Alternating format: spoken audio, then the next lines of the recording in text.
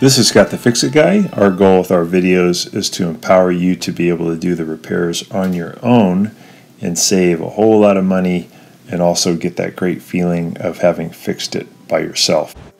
Today we have an LG washing machine with the OE error and it's not draining, so we're going to be replacing the drain pump. So got it unplugged. I'm taking a Phillips head screwdriver and removing 2 screws from the front here. These are actually white screws, Phillips head, and they're helping to hold on this bottom panel. Some LG washing machines don't have this bottom panel. The ones with the bottom panel that's removable makes it really easy. On the other models, you have to lean the unit back so you can come up from underneath to get to the pump. So this one's actually really easy. This is also the same on the LG washer dryer model that combines the washing and drying. So I'm just pulling off this bottom panel, and again, this is a little bit unusual, very easy procedure on this machine because the pump is so accessible. But most of the models, you can remove the top, and then you can end up removing the front panel, which makes it pretty easy to get to, but there's a lot more disassembly. Or a faster way is you can lean it against the wall at about 45 degrees and come up from underneath it, because there's a big opening underneath that allows you to get to the pump. But it's a little awkward. So in this model, pretty easy. Once you get this panel out of the way, you just have to remove a few screws to get to the pump. So we're removing these 3 Phillips head screws that are holding the pump in place. We're not going to be removing any of the hoses that connect to the pump. You really don't have to. We're just going to get the pump and move it up so we can access 3 Phillips head screws that are holding the pump motor onto the pump assembly. So before we do that though, we have it unplugged. We're going to pull these power wires off of the pump, and I'm going to use a pair of pliers to give me a little more leverage. So pull those off. And now I'm going to grab the pump and I'm going to lift it, push in, and then lift it up a little bit so I have better access to the 3 Phillips head screws that are holding it on. One thing that's unusual about the pump, if you look at the motor, it's angled at about 45 degree angle going upward. So when we put the new pump motor, we have to make sure it goes on at that same angle.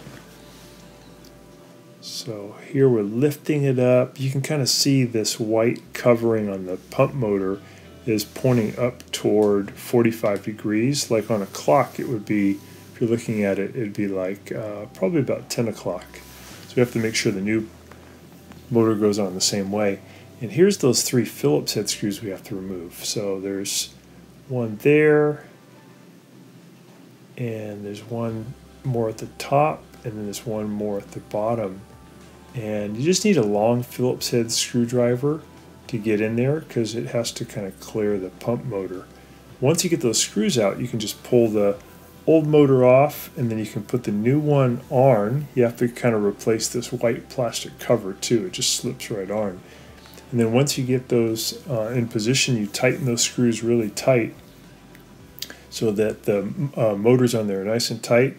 And then you're just going to put the motor assembly back where it was, and then you put the 3 Phillips head screws that are holding it onto the frame back in, and you're pretty much done. So it's a really quick procedure on this model. So those are the screws we have to take off to get the motor off, and the same ones we're going to tighten to get the new motor on. So it should only take you about 20 to 30 minutes to do this whole procedure. So then the whole motor just comes right off after you get the screws off. Here's the motor you can get from Amazon. They're only about 25 bucks. You get it through Prime, get it for free shipping. And this is an original part, so this should last about 3.5 to 4 years. So we have the new motor on. A little bit of water came out. I got the power wires put back on. I got the 3 Phillips head screws holding it onto the frame. And I let some water go in. I'm just testing it to make sure that it's able to drain. It's doing great. The old one, the impeller that spins, had broken free of the shaft on the motor. So the motor was spinning, but it wasn't able to move the impeller. since the impeller couldn't move, it wasn't able to move any water. Pretty common for the LG washing machine. So I'm just testing it and setting it to spin, and then I want to be able to hear it drain and see all the water leave from inside. So again, this model is probably the easiest one for replacing the drain motor. So we'll go ahead and put this panel back on. So we're going to feed the hose through. We're going to set the bottom panel back down on 3 slots there at the bottom. Then we'll just push it shut. It'll lock into position.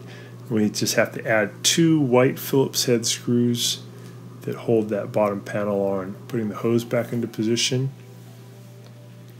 You want to make sure you get all the water out before you remove that pump motor, otherwise you get a lot of water coming out at you.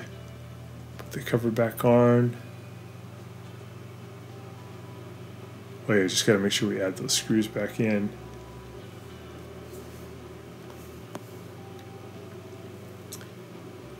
And that's it. Back working great. So that's a really easy procedure on that model. Hopefully this will help you with your LG washing machine. Thanks so much for watching. Please subscribe when you get a chance, and we'll send you a lot more videos on fixing your appliances at home.